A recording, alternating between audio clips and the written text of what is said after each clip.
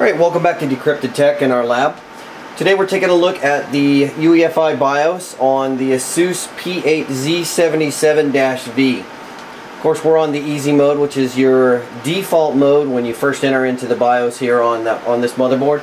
It's going to give you all your basic information. It's got a nice clean layout, very easy on the eyes. You know, there's nothing garish or anything like that. Unlike, let's say, the one that's on the ROG boards, that bright red can be a little bit rough on the eyes, but you know, it's still got a nice clean feeling to it. So most of the stuff here is going to be very click friendly. You're just going to click. You can see as you hover over each one what effect it's going to have on the system here, at least as far as your basic system performance options. Here, of course, if you do your power saving, you're going to see which way it leans on their triangle here. You can change your boot priority simply by dragging things around. Of course, you have a shortcut menu. Hit your F3 shortcut. It's going to take you directly into these. We do wish we would see that search function like we saw on Intel's BIOS. That was just a really nice feature. And of course you have your boot menu, which you can hit here. You can go directly to advanced mode by hitting F7, or you can click this, which will take you into advanced mode as well. Advanced mode is going to be much more like the BIOS you're familiar with, but it's just going to be more graphical here. You can do things with a mouse input, so we'll go ahead and we'll look at the AI tweaker. Now this still has the overclock that we have on our board and we ran for testing. So you can see we have our different settings. Key input is going to be very quick. There's not any kind of lag or delay like we see with some of the other boards.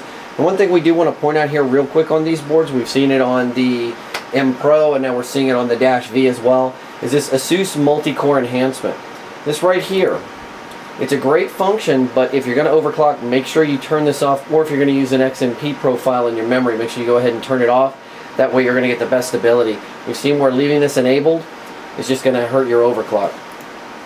Right, so as you move down, you can see you have your other options, your PLL over voltage, you can set your memory, your IGP max frequency, your EPU power saving mode. Of course, since we're overclocked, that's going to be disabled.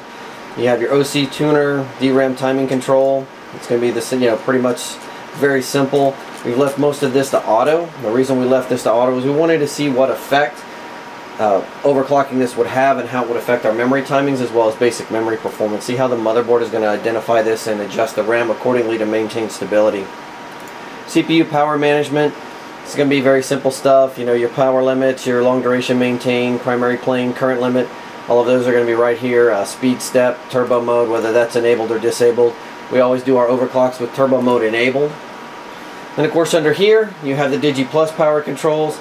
These are going to be your nice tweaks to your power system that are going to allow you to get that little bit extra out of what you would normally get from the power system when you're overclocking your CPU.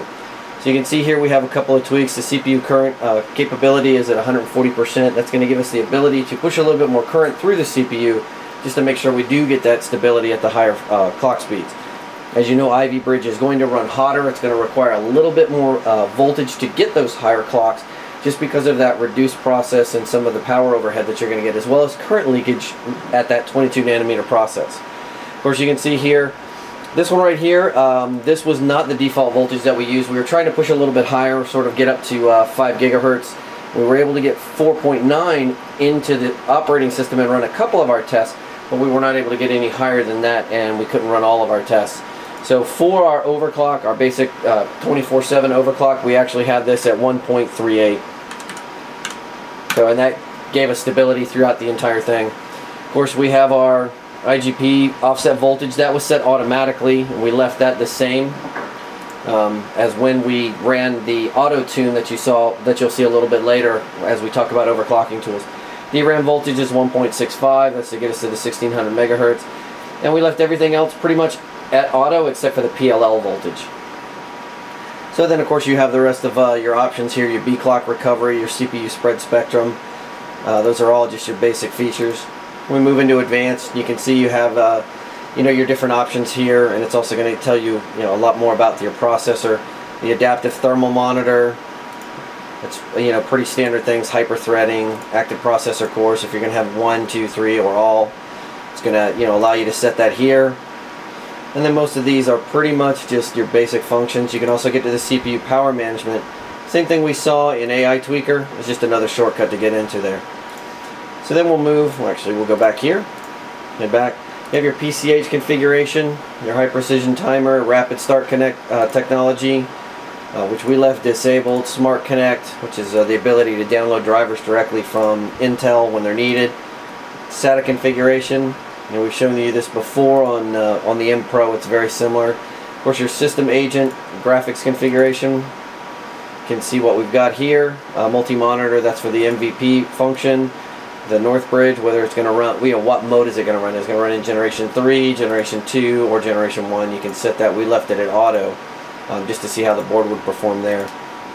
USB, onboard devices. We can enable, disable these here, which is nice options, especially if you're going to tinker around with it and try and get more performance out of it. Your advanced power management, and of course your network stack. Alright, let's move on over to monitoring. Here you're going to see what you get with your actual monitoring when you're running, and of course you have your Q fan controls. We had those disabled because we're running a closed loop water cooler on here. As you can see, when you set it up here, you can set up different fan profiles, silent, turbo, of course manual, which is going to give you the greatest functionality, flexibility with it. You can set up your ranges, all of that. We're going to go ahead and kick that back over to disabled. And then you have your different chassis fans, all of those you can set them up. Anti-surge support, which is great if you have any kind of power spikes or unclean power. It's just going to help keep, maintain the life of the board. So then we'll look over here at boot. Of course, your boot options. There's nothing really, special about this. Of course, you can change between easy mode and advanced mode if you want to pop up in this mode instead of that easy mode. Then, of course, you have your different boot options here. And the final screen is going to be your tools. You have your Easy Flash 2, which means you can flash from a USB stick. But you can also have your OC profiles, which we don't have any installed here, but you can set them up here. And of course you have your SPD information, which is going to tell us exactly what is going on with the memory that we have installed. Now, important to remember, when you notice over here you have your JDEC spec. That is going to be the default for this memory. When I plug it in, if I don't do anything else, that's what it's going to come up as. 1333 at 1.5 volts. This is important because all of these new Z77 boards actually support DDR3 1600. However, there's no JDEC spec DDR3 1600 memory out right now. That's going to be coming later. A bunch of manufacturers are lining up to get that out. So what you'll see is when you drop these in, the JDEC spec here will show 1600 megahertz, and that's what it'll operate at. Of course, you have your different XMP profiles. These are all programmed into a device called the Serial Presence Device. That's what SPD stands for. When the memory is plugged in there, it identifies itself to the board, and that's what it's going to start up as. Alright, so we'll head back. Another thing we want to talk about here is you do have the option to print screen in Asus's BIOSes. They've done this for a while. It's a nice feature. You just hit F12. As long as you have a properly formatted USB stick in there, it needs to be FAT32.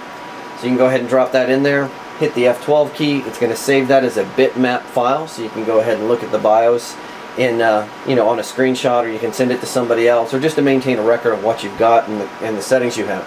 Now, coming in the future, Asus is going to have different online capability to submit an overclock or submit a BIOS, so somebody could actually download that BIOS file and load it into their board, and they'd be able to use your overclock settings on their hardware to see if they can maybe get the same things. And that's going to be nice for those advanced settings and advanced tweaks such as memory, timings, all of that, as well as the power controls. So we'll see that hopefully coming out here pretty soon. It's primarily going to be for the Republic of Gamers boards, but our understanding is that it, as with everything Asus does, is they will start off at the enthusiast space, and then it will trickle down to the rest of their boards. So we will see this eventually for this line of board, sort of their channel boards. Alright, that covers everything that we wanted to talk about in the UEFI BIOS. Again, it's one of the smoother ones out there. There are a couple things we want to see. We'd love to see a search function so we can look for something directly by its name. But other than that, it is probably the best UEFI implementation that we've seen on these on the Z77 boards, and actually since the UEFI standard has come out. Alright, well, as always, if you like this video, go ahead and click on the like button. Be sure to share it with your friends, and subscribe to our channel so you can stay up to date with the news and reviews we have for you.